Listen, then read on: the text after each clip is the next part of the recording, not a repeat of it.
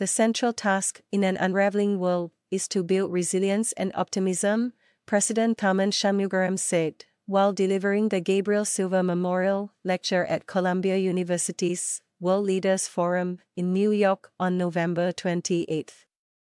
To do this, the ways in which multilateralism and democracies function will have to be reoriented, Mr. Tharman said during his first major international event since taking office. There are no perfect solutions, but there are bold actions which are still within our reach, he told the audience of nearly 300 university students and faculty who packed the Hydon Law Library Rotunda on a chilly evening in New York. He was speaking on the second day of his ongoing working visit to the United States. The event was co-sponsored by the Institute of Global Politics at the School of International and Public Affairs. The lecture was established in 1949 to foster greater international understanding. Singapore's then Prime Minister, Lee Kuan Yew, spoke at the same forum in 1968. Other eminent speakers have included West Germany's first Chancellor, Mr. Konrad Adenauer, and former U.S. Treasury Secretary Larry Summers. The world we knew is gradually unraveling, and there's no telling where this will end, Mr. Tharman said, in a reference to the war in Europe. The bloody conflict in the Middle East and U.S.-China tensions, all of which have shaken up the international order that has underpinned the world's security and prosperity for decades. But it's not just about bad events and bad actors, he said. We have to look deeper, look at the powerful destabilizing undercurrents in the world we are in, geopolitical, ecological, and even the domestic undercurrents within our societies.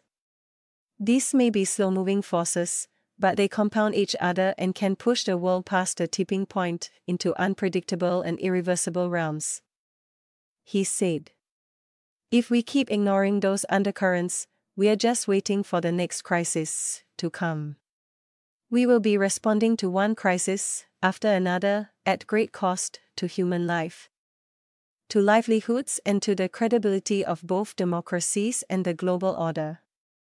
One of these is the ebbing of the rules-based order, which is evident in many ways, Mr. Tharman said, pointing to more frequent and longer conflicts and to the greater threat to sovereignty, particularly for smaller nations.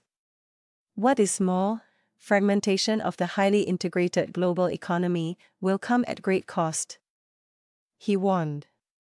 A key complication is the US-China relationship as the world transitions to become truly multipolar, he said. That's the central axis of tension that will determine whether we spiral down or stabilize. He added, describing the November 15th meeting between US President Joe Biden and his Chinese counterpart Xi Jinping as hinting at a pause in the trajectory of a worsening relationship. We know we are not in a unipolar world anymore, but we are not yet in a truly multipolar world. And we are certainly not yet in a world of stable multipolarity. It may take some time to get there. But in the meantime, the US-China relationship does require stability, he said. On the planet's existential crisis as a result of climate change, Mr. Tharman struck a more hopeful note, saying it has become a fallacy that obtaining a better future means paying a great cost today. That was the old thinking. But we now know that there is no real trade-off if we invest in new technologies and invest in new models of growth, he said, noting that it is possible to keep growing while decarbonizing the global economy. The third factor, domestic undercurrents, is eroding trust in democracy, he said. Our core problems globally are really in domestic social and political dynamics, he said, noting that too many societies have not succeeded in ethnic and immigrant integration. We are seeing a growing unfamiliarity between people with different educational levels, people in different professions or walks of life, or who live in different parts of the country, the cities, suburbs, rural areas. A growing distance between people and a gradual loss of trust among each other and trust in the institutions of democracy, including government. The attempt by multicultural nations. In this scenario of alienation, to create a common culture was the topic of an exchange between Mr. Tharman and CNN host and Washington Post columnist Fareed Zakaria in a dialogue following the speech. Mr. Zakaria said the U.S. had managed to create a common culture around a shared set of political ideals that people united around. In this way, it is unlike countries in Europe, as well as Singapore, where different communities live within their own traditions while also meeting in common civic spaces. Mr. Zakaria asked if the rising rates of interracial marriages in Singapore mean that this model needs an update. About 1 in 6 marriages involving citizens in Singapore was interethnic in 2022, in line with the trend in the previous year. About a third of citizen marriages involve transnational couples, an increase from 29% in 2021. Mr. Tharman contrasted the Singapore experience with that of Europe and the US, saying that the Republic chose not to leave matters up to chance. Singapore never went for a melting pot concept of multiracialism. But neither did we go for the quilt of diversity in different patches, where we live and let live in your own neighborhoods like they do in the banlieues in Paris. You grow up in different schools, and you have your own practices, but you sing the same national anthem. We didn't go for that either.